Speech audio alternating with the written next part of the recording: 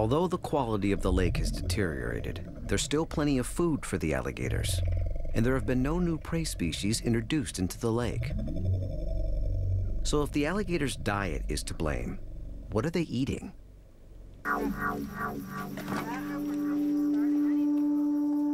The only way to find out is to find a live alligator and pump its stomach.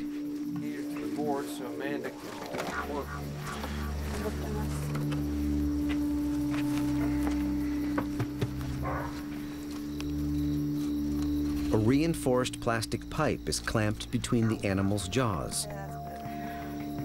Yep. Then taped into place.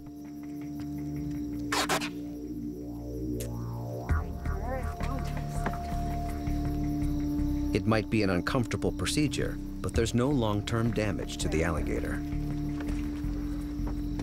Perfect. If you start to feel him full, Cameron, just give him some pushes. Fresh water is pumped into the gut while pressure is applied to the belly. The contents of the stomach come gushing out. Good job. Here we go.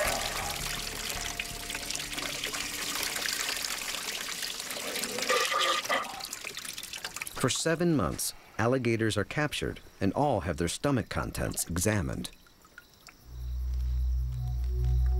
What the scientists find in test after test are the remains of one particular species, a fish called gizzard shad. Honeyfield is not surprised.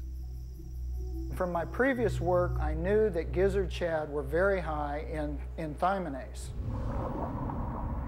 Thymidase is an enzyme that destroys thymin.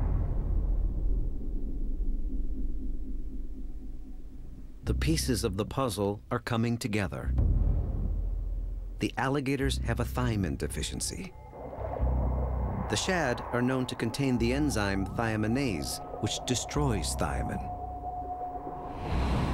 Surely the shad must be the killer. Shad has long been a part of the alligator's diet. So why is thiaminase only affecting them now? Gizzard shad numbers increased greatly, and the other species were much lower, and so the biodiversity was less, and therefore the alligators did not have the opportunity of getting their vitamin pill in the form of these other animals. Usually, alligators get enough thiamine from their other foods. Just as with Honeyfield's fish, it doesn't matter if they ingest thiaminase from the shad, as long as they get regular thiamine to bring them back to normal. The problems occur when they eat gizzard shad almost exclusively. The changing quality of the lake has brought about a massive increase in the shad and a decline in other prey species such as bass and bluegill. You know, a fish that survives very well on eating bottom sediments or algae is shad. You know, the shad population explodes.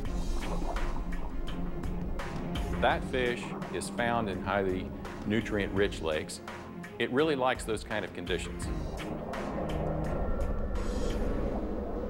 The more shad there are, the worse the situation will get. The authorities take a radical step. They extract the shad from all 9,000 acres of Lake Griffin. And so we had this project to remove gizzard shad. Well, when we started harvesting the gizzard shad out of Lake Griffin, and the water quality was improving in Lake Griffin, the alligator stopped dying.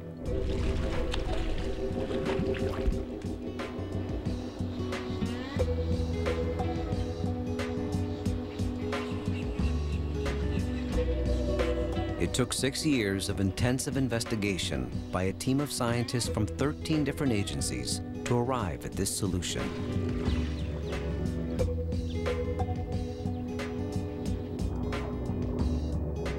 But the shad are not solely responsible for this crime. The deaths were caused by each and every one of the suspects. First, people and muck farms colonized the region. Bit by bit, drop by drop, Their chemical concoctions seeped into the lake to start a chain reaction. This paved the way for a toxic alien invader, an algal bloom which almost suffocated the lake. It choked all the submerged plants, and with time, caused huge numbers of fish to die out. But one species found the new rancid conditions ideal. The gizzard shad ran amok in the now turbid and stinking waters of Lake Griffin. A chain of events, triggered inadvertently by people, agriculture, and development, ended in the death of hundreds of alligators and the demise of a lake. Gizzard shad, the weapon, but definitely not the killer.